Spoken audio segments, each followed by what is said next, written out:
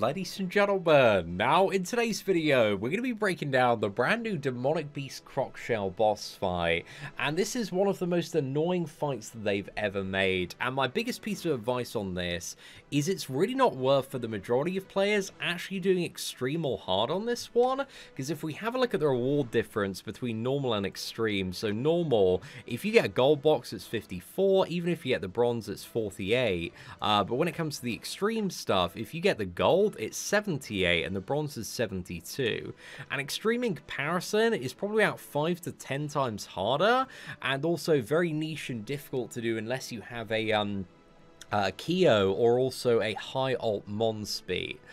So yeah, extreme is just like really annoying, because what you need to do on this boss is you need to stack up ignites. On the normal difficulty it's 5, on the hard difficulty it's 7, and on the extreme difficulty it's 9 ignites.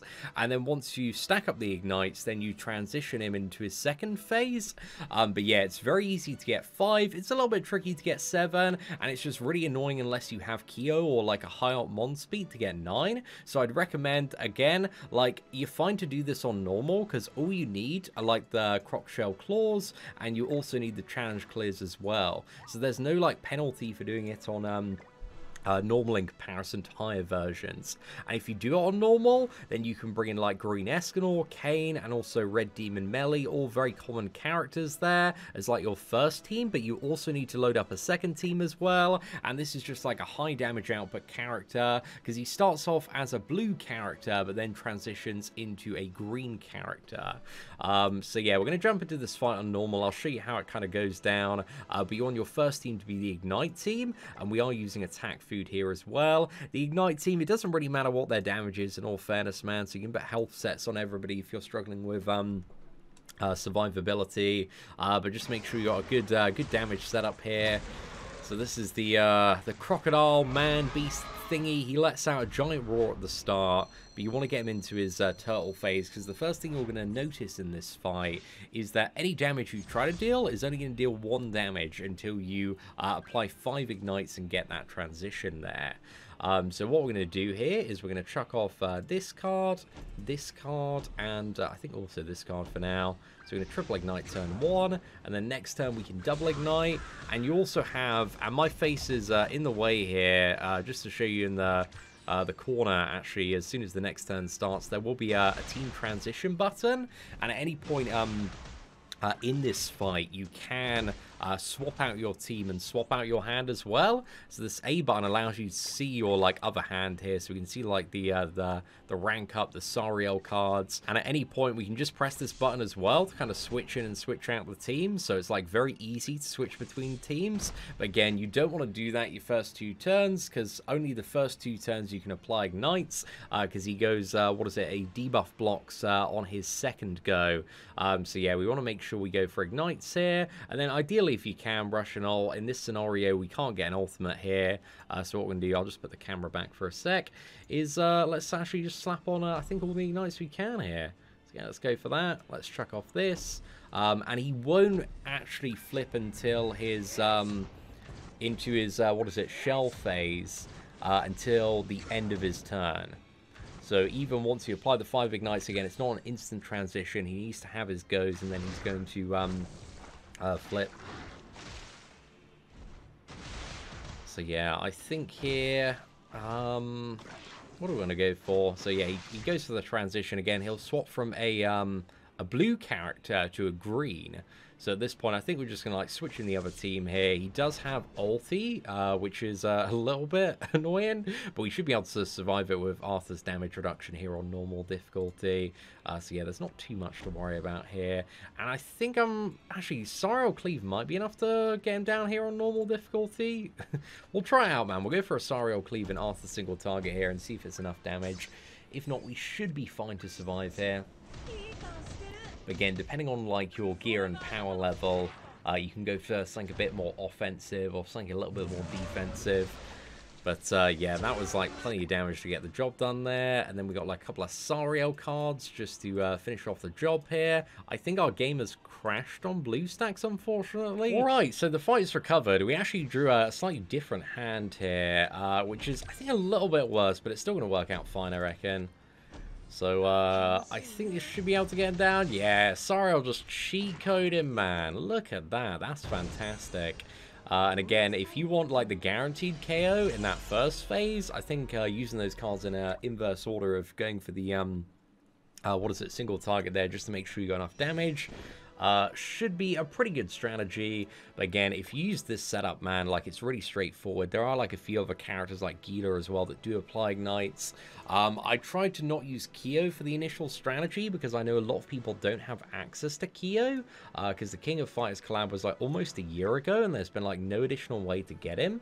So yeah, very easy team for normal there. Apparently on both normal and hard as well, if you do wait for 5 turns, and I think this is something we'll like quickly test out as well, you actually do have the ability for him to just like naturally transform even if you don't bring in ignite characters. So yeah, we'll test that out as well for you guys. But again, you can see like you can do it in like 3-4 turns if you do bring in an ignite team, so you might as well like bring in like Escanor, Red Demon Melee. Like these two probably have ignites between them, but Kane's like really good because like both of his cards ignite. So like he's good to bring in. But again, we're going to test out like the waiting, a little bit longer strategy here. So I think we're just going to flip the team and let me start like building up Sariel cards here. I think for a bit of fun. So I think we wait like 5 turns. This is a strategy that some people are using. I actually don't know if this has actually been applied to the global version, but this was a nerf that was applied after a few days on the KR version, because there are a lot of complaints about the difficulty of this boss. But apparently I think it's 4 or 5 turns, so let's scope this out and see how it is.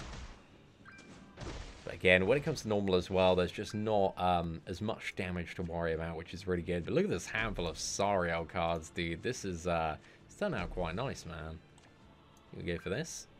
So yeah, you just have like plenty of time. I think if this works how I think it's going to work.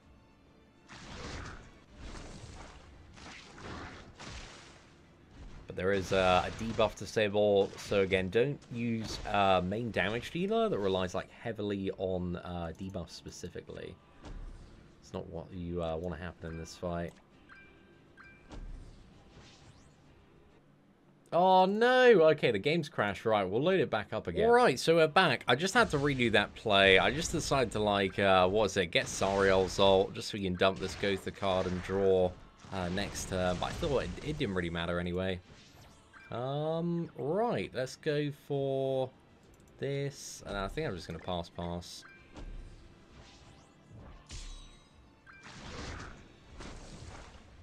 And then, yeah, there we go. We can see, like, the shield's fading, so I think it's, like, 1 more turn. Cool. So let's just, yeah, pass. And then we should be able to... What was it? 1 shot toward the end of this. Oh no, Sariel has been stunned. That's really unfortunate. So yeah, we've actually got to wait another turn here, man. Oh, that's slightly annoying. It makes sense though with the advantage attributes there. So yeah, there's like nothing we can do, but we can like actually oh, you cannot change teams if one of your heroes is stunned. Oh, that's really annoying, man. Okay. Here's what it is. Doesn't matter too much. Again here, we're chilling. We're not really in much threat here. Main damage he's dealing on normal difficulty is via the ultimate move. So again, this isn't like the optimal way to do it, but just to show you like a way that you can do it. But yeah, if we just go for Sariel's ult here, should be a massive chunk of damage. Nice. And then, you know, moving into the next portion of it, we do have, yeah, just triple gold card play. So again, this is a way that you can farm the normal difficulty if you want.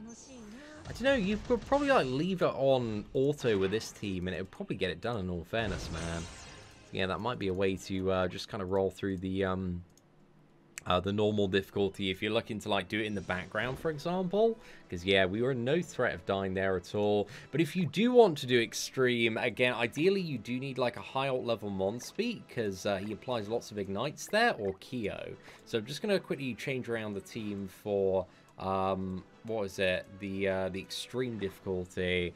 So we're gonna replace I think Kane with Kyo here. Just because, yeah, a lot of people don't have Kane, like, at a really high level, and I think extremely gets a fair bit harder. So let's bring in Kyo here, and I think we should be good to go. So let's use a stamina pot here, and hopefully the fight doesn't crash.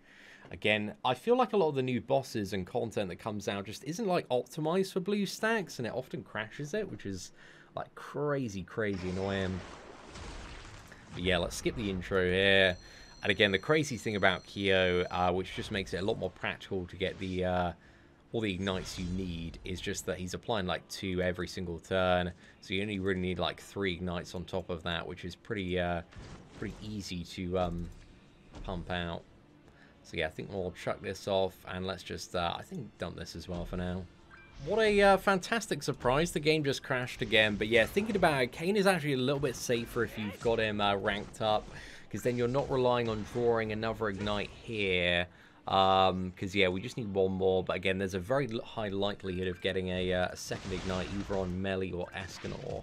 But again, if you're looking for a bit of a safer option, Kane, just because he has double ignite cards, again, it's going to mean that next turn it's guaranteed, which is pretty damn cool. And let's go for this, and I think just chuck this off on Melee for now.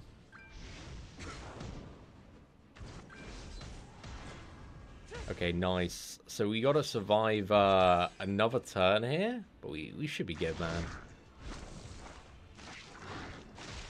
I think as well, he's going to go for Melee over Kyo. So Kyo, I think anyway, actually, does Melee have more health? Oh, actually, he does have more health. If he one-banks Kyo here, dude, this is not going to be an epic game of moment. Actually, do I have enough ignites to then switch team? I think we like stay with this for now, in all fairness. So let's just get Kyo healed up. I think we can just about... Oh, yeah, we can't actually get him healed up because we, What was it? We're only dealing 1 damage here. But yeah, this is the annoying thing about Extreme is unless you burn the shield down, it doesn't naturally dissipate. So he's gone into Escanor, which is fantastic there. Okay, nice. And he should transform at the end of this turn. Wonderful. So that's a pretty good time, man. Pretty good time. So I think we go for the team switch now. Oh, we can't change because, yeah, Escanor's stunned here. So let's chuck this off. And then I think we'll move this and go for the dump. Because then we can get Melee's ult next turn, and we can probably use that to push phase and then switch to Sariel. Or we can just switch to Sariel after team and finish this last bit off. I think might be a bit more effective. So we still got like all the additional damage here, so Arthur should be hitting a fair bit harder. So we swap the team, and again, this really isn't recommended that you go extreme on this fight, at least in my opinion. So let's upgrade Sariel here, use both of the Arthur cards, should be enough to get this man down. Come on, Arthur. You got this, mate. Oh, no, it's not, dude. Just by a little bit as well. Okay, that really was a small amount of damage there, so that was a good time. And I think if we go for... Oh, he's got the damage decrease here. So this is minus 80% damage. Yeah, we should be fine to nuke through this regardless. I think, like, the Sariel card's going to be enough. Yeah, cool, cool. So that worked out well. As you can see, like, Kyo, it's not like a super hard fight. It's just a bit more annoying on Extreme. But again, if you don't have Kyo, which I think is the position the majority of players are in, then, yeah, it's just a lot more annoying. But Sariel should take care of business here. Nice. Yeah, a couple of cards, mate. Straight in the bin. So overall, again, like, for doing this difficulty, the rewards, like, they're not, there's not a big difference. So if you got Kyo, man, go for it. There's also, like, Monspeet Ult Rush that you can do with, like, Monspeet, Green Merlin and Kane, where you just, like, move around Monspeet cards, get his ult off. Make sure you fire off a couple of Kane cards as well before you get debuffed, or just like bring in Kyo and Monspeed, and that can be a good tag team there. But you do need to have Monspeed, very importantly, at a fairly high ult level, because if you don't, then you're not going to get enough ignites. Because again, Monspeed's ignites are actually fully tied to his ultimate level, which I do understand. Again, where there's kind of this position where a lot of people don't have a 6/6 Monspeed, so Monspeed in comparison to Kyo is like much more awkward. But if you've got to use Monspeed for extreme, you're probably like just better off farming the normal difficulty, at least in my opinion. But yeah, ladies and gentlemen, hopefully you enjoyed today's tips and tricks video and breakdown of the brand new Crocodile Man boss. And if you did, please do smash that like button, that'd be greatly appreciated. Let me know in the comment section below kind of any strategies or teams that are working really well for you. But aside from that, if you did enjoy today's video, please do smash that like button, that'd be greatly appreciated. Thank you all very much for watching, take care, and I hope that you have an absolutely fantastic day. You are not subscribed to the whale sin of spending? Who decided that? Subscribe now, or enjoy the bitter taste of regret.